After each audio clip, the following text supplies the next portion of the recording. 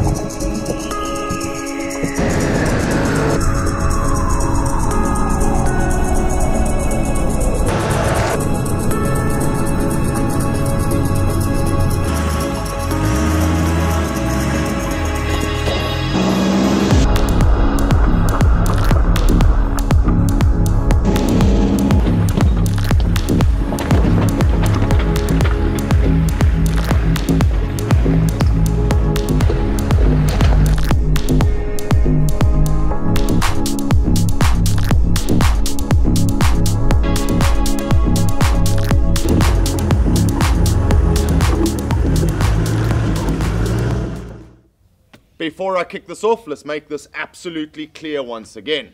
As I mentioned in the KO2 versus KO test, the 35,000 kilometers that we did on the older version of the all-terrain tire versus the new KO2s, I am sponsored by BFGoodrich. BFGoodrich gives us tires to go out there, test and abuse. We have carte blanche to say what we think about these tires. So I am by no means being paid by them to give them a good review. I just get given tires to basically abuse. Another thing to mention, I'm not going to be comparing any of the BFGoodrich tires against any other tire manufacturer. Reason being, I've never used any other tires. I've always only used BFGoodrich, and I always only will use BFGoodrich. I suppose we would probably test a couple of other tires for that purpose, but my own vehicle, when I'm doing overlanding, BFGoodrich is where I'm going to go, right? So it's unfair for me to compare it to any other tires, and therefore we're going to be comparing the all-terrain versus the mud terrain. Okay, so what we have here, I've got a brand new KM3 set over here off my spare wheel, 35,000 kilometers on the KM3 and 35,000 kilometers on the KO2. Okay, so let's set the scene. These two tires have both done the same amount of mileage, same conditions, and they're both the right rear tire off my vehicle. And why do we use right rear? Because it's a left-hand drive vehicle. The right rear is always hanging off the side of the road. So if you look at any dirt road, it's never flat, right? So it's always rounded, and your right-hand side of the vehicle is always hanging down, and that will cop all the flack, right?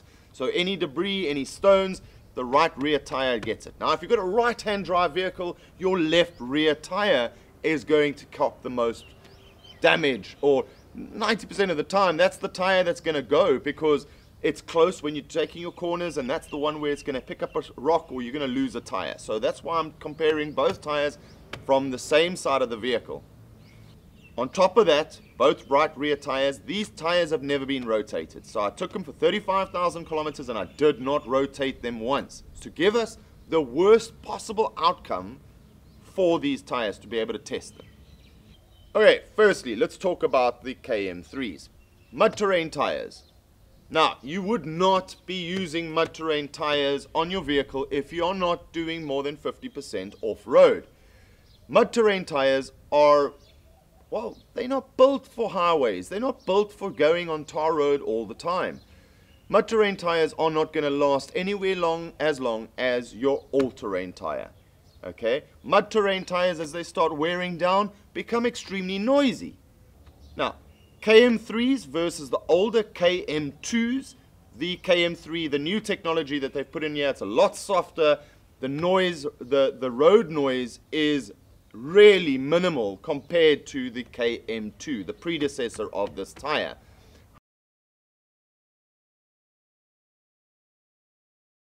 These BFG KM2s, these mud terrains are awesome.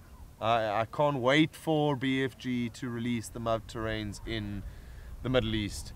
However, the road noise on your KM3 is, well, is going to be a lot more than a brand new set of KO2s on your all-terrain tire. So typically, unless you're looking for looks of the vehicle, and you want that chunky mud terrain tire look, you put on the mud terrains. Functionality wise, if you're doing less than 50% of your driving off-road, mud terrain's not the way to go, guys. Simply not. You're going to go with your all-terrain tire. And it's evident if you look at it over here.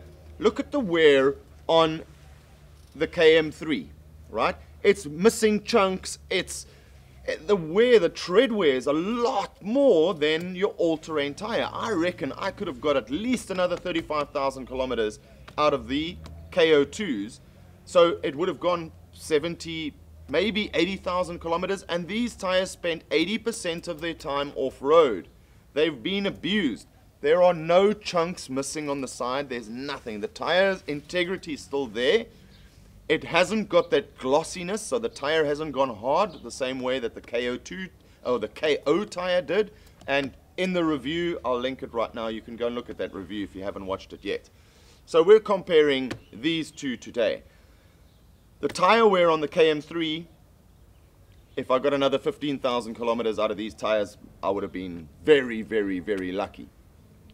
Advantages of your mud terrain tire. The sidewall is a lot stronger than your all-terrain tire. So once again, rock crawling, any bush driving where you've got any sticks that are sticking out or any chopped over trees where you think you're going to take your sidewall out, if you're in that kind of environment, mud terrain all the way. Okay, if you're going long dirt tracks, so I'm talking about Namibia, where it's thousands and thousands of kilometers on just pure dirt track. Australia, the same thing, where you've got thousands of kilometers that you're traveling on gravel roads. I think you're going to get better life out of an all-terrain tire versus your mud terrain tire. Desert driving, I'm going 100% with the mud terrains, 100% with the mud terrains. My vehicle has not performed so well off-road since I've gone to the KM3. I love the KO2s, I love them. If I was to leave right now and travel from Dubai to Cape Town, looping through Africa, I'm going to fit the KO2s. Definitely. Definitely, definitely, definitely. Because it's long gravel tracks. The amount of absolute extreme off-roading that I would be doing on a trip like that is minimal. Because I'm not going to put my vehicle through a lot of strain because I've got 25,000 kilometers to cover on a trip like that. So your amount of technical 4x4 would be 10% of that trip. And the KO2 is going to be able to manage that. If I were doing extreme off-roading and spending your time on very rocky tracks, on bush driving where you're actually pushing your own tracks, mud terrains, definitely the KM3. Sidewall stronger. Okay, your grip on these tires, insane. Now, the legacy or the myth is that mud terrain tires don't work well in the desert. Well, yes and no, right? So the mud terrain tire has got a much stronger sidewall. So if you're running a very light Jeep Wrangler, for example, you're going to have to deflate these tires probably down to 6 psi before you start getting any kind of a bulge, right? Depending on how much weight you've got in your vehicle. So having a very strong sidewall in the desert is a disadvantage. But when you get these tires down, and I've got quite a heavy girl over here, so for me to get that bulge out of the tire, I'm only down to 18 psi and I'm optimal. I'm getting the width, the length of the tire is stretched out and I'm getting so much traction. These tires are so soft. These knobbies are so soft and it just grips and it gives me that extra traction to get through the sand. And a lot of people are going to shoot me down. This is my opinion, guys. This is what I'm comparing the all-terrain versus the mud terrain over here. Okay? Mud terrain for the desert, definitely. Highway driving, KO2, definitely. Mud, well, obviously, mud terrain. Rock crawling, mud terrain. Waddy driving, mud terrain. Creating your own tracks off-road, Mud terrain. I think you see a trend over here. The mud terrain is obviously a better off-road tire. Yes, it is. It is exactly that. It is an off-road tire. An absolute off-road tire. 80% of your time should be off-road with these guys. These guys don't like the tar road. They don't like pavement princess kind of driving, right? This likes the abuse, and that's why they lose the lugs, because we put them through such abuse, and they are gripping, and they're doing exactly what they should be doing. It should be getting in there and absolutely tearing itself apart to get the vehicle to where it should be going. Okay?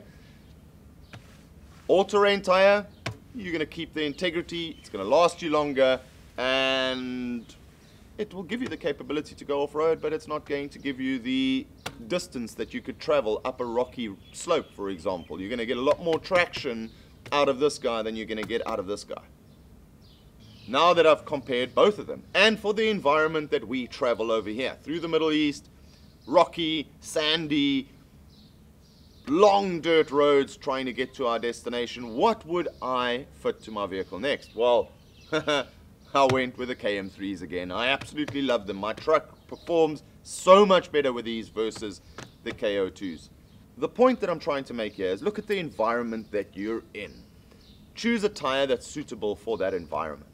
Okay, have a look at the amount of traveling you're doing off-road versus on-road. If you're using your vehicle for daily use to go to work and back, these guys are eventually going to drive you insane. As the tire goes down and as you've abused them off-road and it starts losing a couple of lugs and starts getting torn up because you abuse your tires and you don't deflate them well enough and blah blah blah, what we've done over here is they're eventually going to become so noisy and you're going to start getting a shake on your steering wheel. And that's for every mud terrain tire out there in the world. Go with an all-terrain tire. Have a look at the destination. If you're planning an overland trip, okay, so if I were to plan a trip from here, go through Iran, up to Azerbaijan, catch the ferry, going to Kazakhstan, and maybe work my way across to Mongolia, for example, I'm definitely going to go with a mud terrain tire. Why? Well, the first couple of 1,000 kilometers are going to be tar road, but from then on, once I get into Kazakhstan and I get into Mongolia, this is what's going to assist me. So I'll plan a trip, and then based on the trip and the terrain that I'm going to be covering is the tire that I'm going to be putting onto the vehicle. Okay, everyday use, I think 99% of the people out there that are doing overland trips once a year or twice a year and using their vehicle for daily use or daily commute, the all-terrain tire, guys. You know, in Europe, guys have winter tires and they have summer tires. So the best thing would be, if budget permits, obviously, is to run your all-terrain tires for during those times that you're going to work and weekends you might be going away. And when you do that 2-week trip on your vacation, stick on the muddies, go and enjoy your trip, get back, store them in the garage, and they're ready for next year's use instead of wearing them down, because they do wear down a lot quicker than these guys do. In conclusion, I loved both of the tires. The tires have got their purpose. I love the fact that BFGoodrich has improved the tires from the predecessors. The KM2 to the KM3 is a massive jump. Massive, massive jump. The KOs to the KO2s, wow. I think that's the biggest improvement that BFGoodrich has ever done. These tires are really, really, really good compared to the KOs. And I like to see a tire manufacturer moving forward and using the technology that they're learning in the Baja, in the desert, well, the desert challenge over here, the Dakar, using that technology and bringing it to us as consumers, because quite frankly, those guys put tires through insane abuse when doing the Dakar or the desert challenge over here locally. So that technology moving forward to us, I suppose it's like a Formula One company or a Formula One team moving that technology into the consumer vehicles, and this is what BFGoodrich is doing really well. Hope you guys enjoyed this. If you haven't watched the KO versus the KO2, again, look in the description, the link is there. Hope I helped you guys out with the choice between your KM3 and your KO2. Remember, if it's dusty, drive it.